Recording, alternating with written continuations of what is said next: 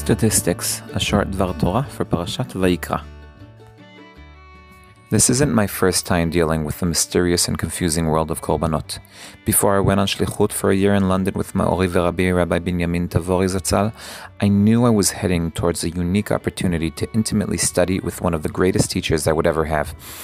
I asked that we use this opportunity and study Masechet Zvachim, the tractate that discusses the laws of korbanot, because I knew nothing about them.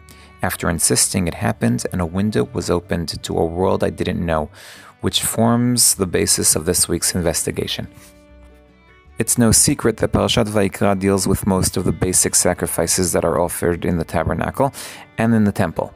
It's also well known that offering korbanot is a dirty business, which combines animals, knives, fire, blood, and other things that vegetarians like me don't like to discuss.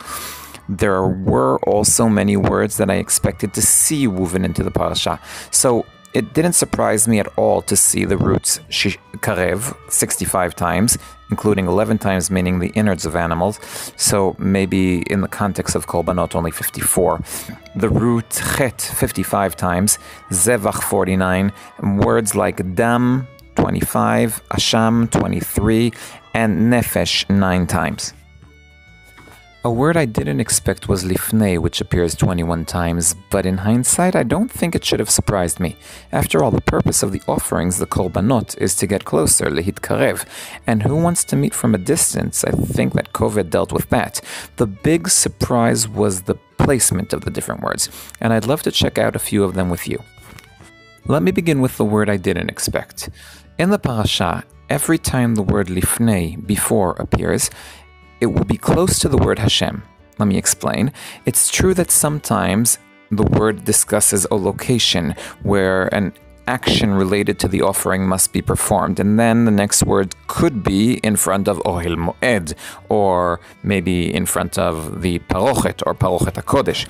But the phrase before Hashem will always appear in a verse before or after, or in the psukim mentioning the Parochet, in the very same verse.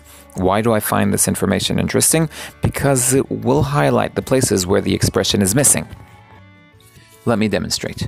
According to our parasha, the olot and shlamim, cattle and sheep offerings are brought before Hashem, but not the bird olot. Regarding each of these offerings, the phrase before Hashem is mentioned once. The chataot that are brought into the inner part of the Mishkan, meaning chatat hanasi, chatat hakohen HaMashiach, and chatat haka'al, are all offered before Hashem, lifnei Hashem, whereas the sin of the priest and the crowd meriting the phrase 4 times each, but chatat hanasi only once. The phrase does not appear in the descriptions of the individual sin offering, and the various ashamot only receive it once collectively at the ends of the list. All this information is correct in our parasha. In the future parashot, before Hashem will appear regarding all the korbanot that didn't get it this time. We should try to understand why this discrimination between the various offerings appears. Like, why do some get more than others? Why are some in this parasha and others only in later ones? These are very good questions that we are not going to deal with this week because I'm annoying. It's interesting to note that there's an almost invert correspondence between the appearance of the word lifnei, which we just discussed, and the word nefesh. A nefesh will offer a mincha, a chatat, and many ashamot, all of which, aside from olat ha'of, are the same sacrifices that are not said to be sacrificed before Hashem. Why? This is also a question I'm not about to answer. The root kuf reish bet, korban, appears throughout the entire parasha, but if in the olah and shlamim offering it repeats itself many times, 17 times for the animal olot, 16 times for the menachot, and 22 times for the shlamim, regarding the chataot, it appears 8 times and only twice for the ashamot. This is, of course, the opposite of the roots chata and asham, that in all 78 of their appearances, surprisingly, or not really, focus on the korbanot chatat and asham.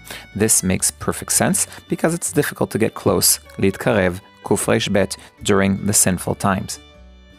The altar, Mizbeach, loves all burnt offerings 18 times and the sin offerings 16 times, much more than the other types, only 6 for Shlamim and 3 for Asham. Only the Shlamim is called a Zevach 8 times, and blood, dam, is always on the altar.